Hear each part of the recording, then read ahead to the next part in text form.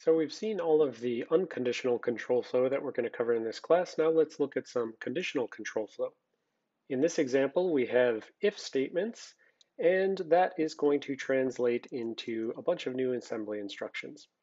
So we've got a compare instruction, and we've got some jump not equal, jump less than or equal, jump greater than or equal. So we can tell just based on those names that they have to do with this equality check, the greater than check, and the less than check. So I'm going to call these JCC instructions for a family of instructions jump based on some conditional code, not equal, less than or equal, greater than or equal. Now, it doesn't exactly help you out right now, but I just want to let you know that if you're taking this class on your way towards something like the reverse engineering classes, later on, most reverse engineering tools or multi-tools, they will have a nicer control flow graph form of showing conditional control flow.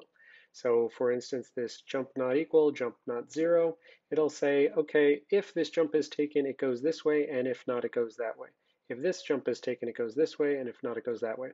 So this is sort of the common control flow graph, and it makes it a lot easier to read rather than just looking at straight line assembly. So we're going to lump all of these JCC instructions, the jump if condition code is met. We'll just call this assembly instruction 14 for our purposes of counting assembly that you know. There's actually going to be many, many different instructions here, but I don't want to inflate the amount of counting in the class. So unlike the normal jump instruction, here, if and only if a condition is true, the jump is taken, and if the condition is false, then it'll proceed through to the next instruction. When you look at the Intel assembly manual, you'll actually see 4 full pages of conditional jump types. A bunch of them are just different names for the same thing. For instance, jump not equal is the same thing as jump not zero because they're both checking the zero flag and whether or not it's equal to zero. But this means we're going to have to do a little bit of a side quest to understand what this zero flag is. So thus far, we've only talked about Intel general purpose registers. Now we're going to introduce a new special purpose register, the rflags register.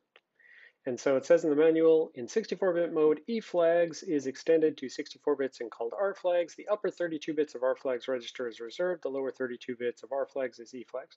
All this is basically saying is, dear people who are learning x86-64, we've extended the register, but we're not actually using it for anything. So you can mostly just think about it as the E flags register that you already knew and loved from 32-bit assembly. And just to show this, this did extend based on the flags register that originally existed back in the 8086. It was extended for 32-bit. It was extended again for 64-bit, but as it says here, it's all zeros, so there's no actual purpose to the extra bits. So the rflags register holds many different single-bit flags, and for right now, I'm only going to want you to focus on 2 of them. There's going to be a flag called the zero flag, and if the result of some operation is 0, the 0 flag will be set to 1, not to 0. So 0 flag is 1 if the result is 0. And then there's the sign flag. The sign flag is set to 1 if the most significant bit of the result of some operation is 1. So the sign bit, we say that in signed values, the sign bit is the most significant bit because in the division of the 2 halves of the 8-bit range, the 32-bit range, the 64-bit range. When you divide the 2 halves, the most significant bit is always 1 if it's a negative value that you're dealing with.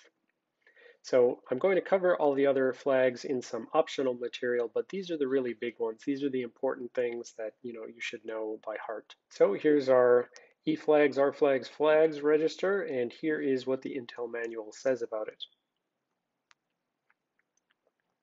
So in this class, we're mostly going to be focusing on these status flags. So S over here in this column for status flags. And like I just said, it is the sign flag and the zero flag, which are bits 7 and 6, which are the things I want you to know by heart. Here's the rest of the flags: overflow flag, auxiliary carry flag, parity flag, carry flag.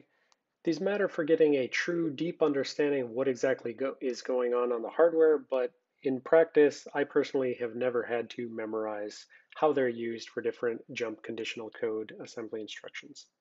And just as an FYI, we will be returning to the rflags register in a future class to cover some additional flags that are instead system flags.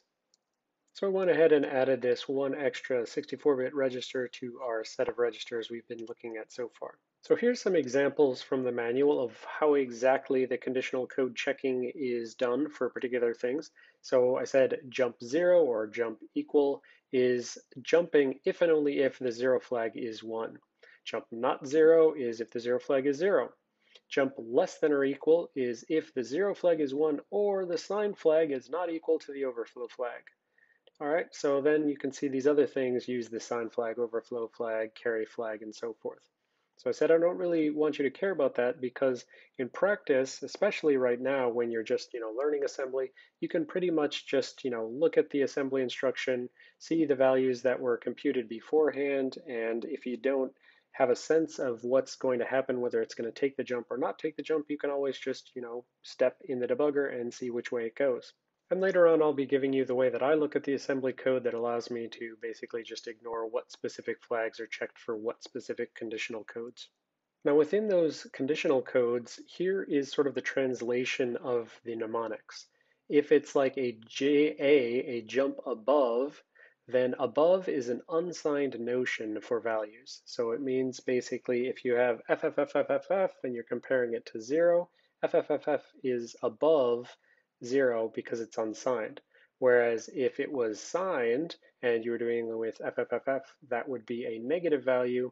And so that would not be greater than because it would actually be negative. Negative is not greater than 0. So above and below are the unsigned notions, and greater than or less than are the signed notions. E is equal. Sometimes some disassemblers will use Z instead of E, so you should know that those two translate between each other.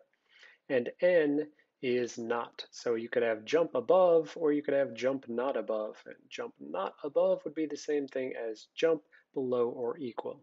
And if we rearrange those, boom, crystal bangle unlocked. The bangle below and above, not greater than, less than, or equal.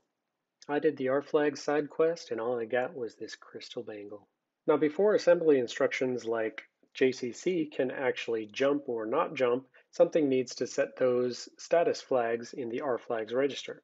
This is typically done with something like a compare assembly instruction test, which we will learn about later, or whatever instructions are already in line because things like add and subtract actually do have flag setting side effects. I just left that out of the descriptions of add and subtract earlier, and we'll come back to it when we cover the optional material about all the different flags that get set on different conditions. So we'll see compare now, and we'll see test later. Compare, the comparison is performed by subtracting the second operand from the first operand and then setting the status flags in the same manner as the sub instruction. So compare is actually a subtract instruction, but the difference from the subtract instruction is that you might have two operands and the result goes back into the register that's on the left-hand side. In the case of compare, you do not store the result of the subtraction.